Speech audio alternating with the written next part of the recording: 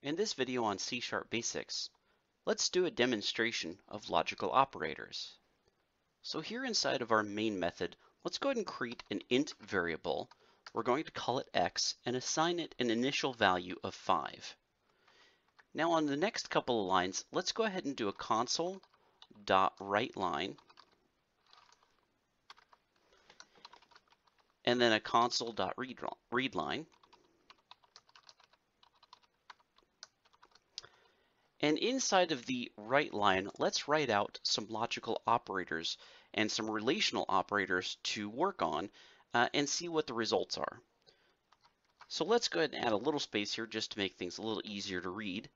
And let's say we'll do inside of our own parentheses, let's say x is greater than 5 and x is less than 10. Okay, so right now what we're saying is inside of these parentheses is one condition to check for. So this x is greater than 5 and x is less than 10 is actually one full condition to be checking and return back a true or false result. And the true or false result is going to be determined by this double ampersand or and. Okay, and that's going to determine whether or not this is going to be true or false. Is this condition true and is this condition true? If both of those conditions are true, then we will get a true result back from the and since that's what's going to return back as this single condition that comes back from within these parentheses, that should give us our result on our write line. Let's go ahead and run the application. So the result of our relational and logical operators is a false Boolean result. And that's of course because since x is equal to 5 and it's not greater than 5, that means that this first condition is a false condition.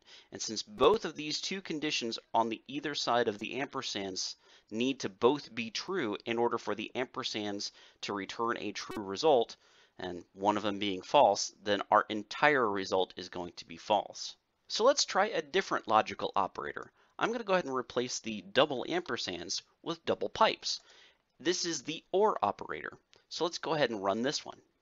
This time the result of the OR operator is true, and that's because even though x is not greater than 5 for our first condition, the OR operator allows the second condition to be true in order to return a true result. And since 5 is less than 10, then our result is true.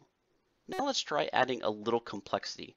Let's chain some of our logical operators together. So this time, outside of our parentheses, I'm going to go ahead and do a double ampersand and say that x needs to be either greater than or equal to, let's say 4.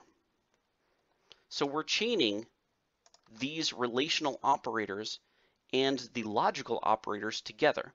So anything, if either of these two conditions inside the parentheses causes the OR operator to return a true result, then this first condition would be true on the left side of our double ampersand or the AND operator. And if that is true, and this second condition of x is greater than or equal to 4 is also true, then this double ampersand or AND operator should return a true result. Let's go ahead and take a look. So the results of our equation here are true, and that's of course since 5 is in fact less than 10, and we already established that when we're looking at this OR operator inside of these parentheses that we get a true result.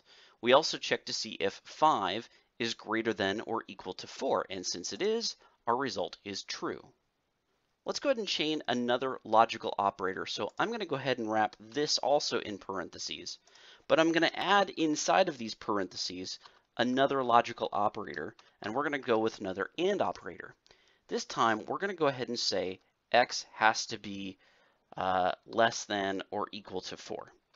So really we're saying x needs to be equal to 4, right? We're saying x has to be both greater than and equal to 4, or x has to be less than or equal to 4, and obviously x can't be any other number than 4 in that particular case. And here we see that the result of our different logical and relational operators is a false result. And that's, of course, since the last operator that we just added here, the x is less than or equal to 4. And since both of these two conditions need to be true inside of these parentheses, this ampersand, this double ampersand or and operator is going to return a false. And since this is false, and we have this double ampersand also saying that both this condition and this condition have to return true results in order for this double ampersand to return a true result. And since this condition over here on the right is returning a false result, that means this entire equation is returning a false result.